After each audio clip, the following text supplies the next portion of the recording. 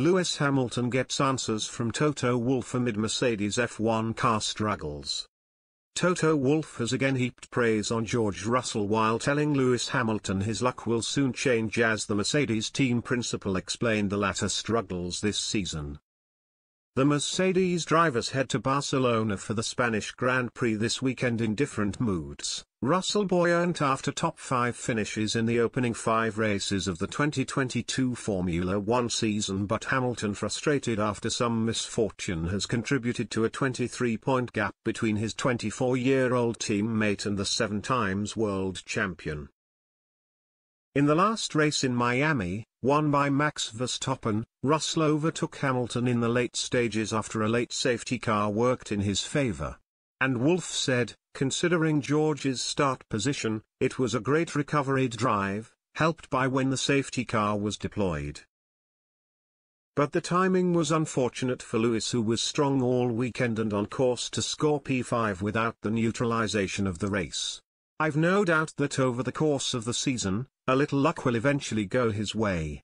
Russell and Hamilton finished 5th and 6th respectively in Miami, but were still some way off the pace of the Ferraris and Red Bulls, who filled the top 4 slots, with Max Verstappen claiming a 3rd win of the season.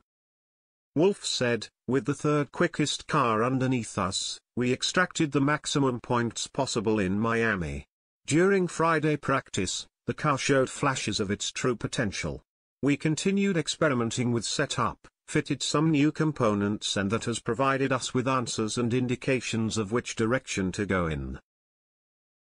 And the Mercedes team principal believes that direction is most definitely forwards, despite Hamilton being repeatedly pessimistic about his prospects.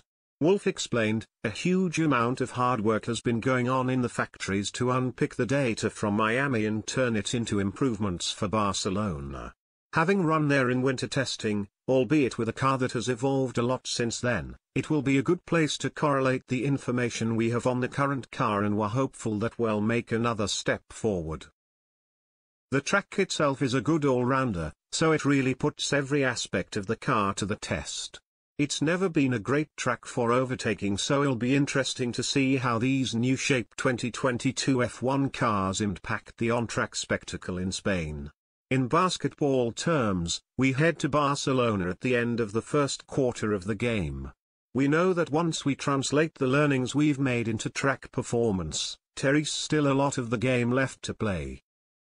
And Wolff clearly trusts Hamilton and Russell to help lead a Mercedes fight back, starting with the Spanish Grand Prix. He added, I'm happy how George has settled in, he has integrated very well and it's almost as though he has been here forever. And I'm really happy about the two of them, how they interact and how respectful they are of each other.